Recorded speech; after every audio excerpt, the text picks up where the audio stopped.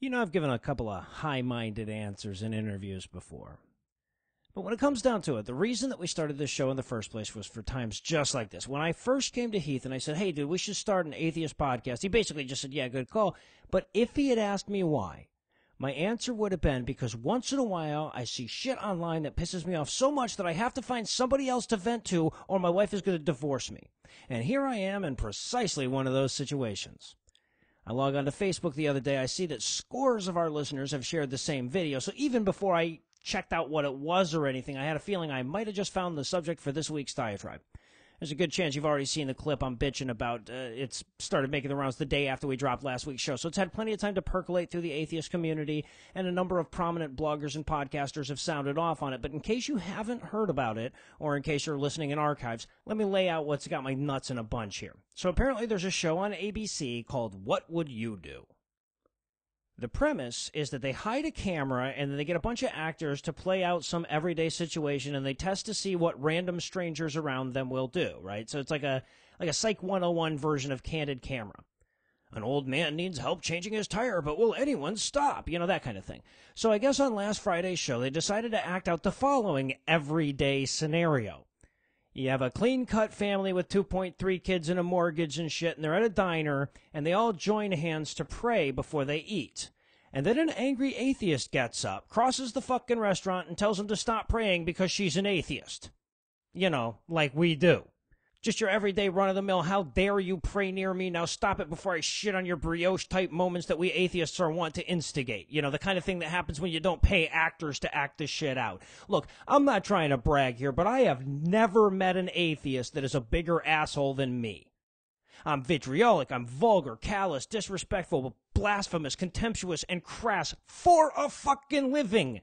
And the most you would ever see me do if I saw a family praying next to me at dinner is roll my eyes. You catch me on a particularly bad day, and I might loudly thank the naked, masturbating ghost of George Carlin for my food when it comes out. But the nonsensical scenario that they've created is the kind of thing that only happens in Kirk Cameron movies and Pat Robertson's cough syrup nightmares.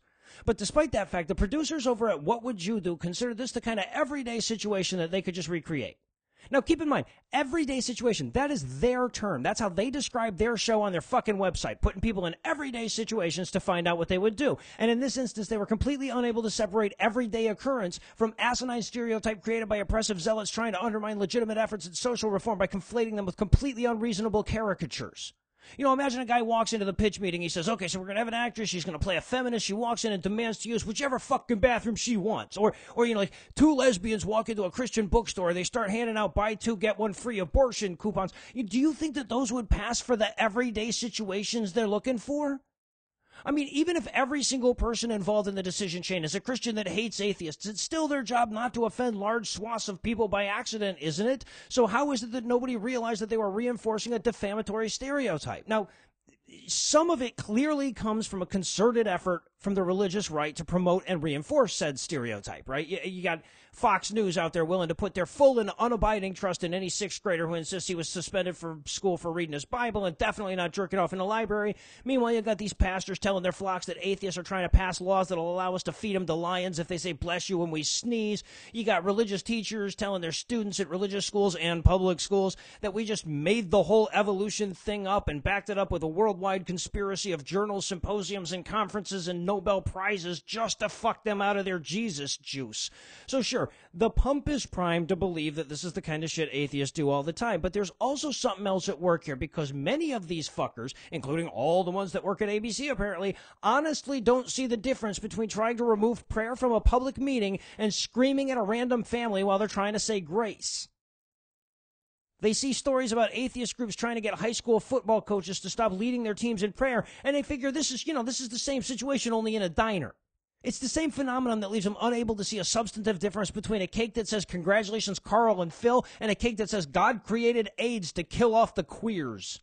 You know, I guess they've just been adrift so long in their vast ocean of privilege that they've forgotten that there's a shoreline out there. It's the social equivalent of those, like, evil little spike strips that they put outside of the bazillion-dollar Manhattan high-rises so that the homeless people won't lean against their shit. It's like telling the judge that the puppy rape was unavoidable because there's just no other way to get your dick into it. And here's the most fucked up thing about it. Okay, so if you wanted to tweak that little segment on what would you do to make it believable, all you have to do is swap out the Christian family for a Muslim one and the atheist for a Christian. Now all of a sudden you've got something that really happens. And you have a truly interesting question about whether any of the Texan diners would stand up for a Muslim family. I mean, honestly, how many atheists have you seen on the news lined up outside a mosque to torment Muslims over their private worship? Any? Zero? Perhaps? How many atheists have you seen bully their way to a podium to rip the microphone out of a Muslim's hands while they're in the middle of a public prayer? I can show you a Christian doing that. How many atheists have you seen blocking the construction of a mosque or a Muslim cemetery or a Muslim rec center? It would take you 2 seconds to find a news story about Christians doing any one of those things. But if you want to find an atheist doing something like that, apparently you have to hire a bunch of actors and a bigoted TV producer.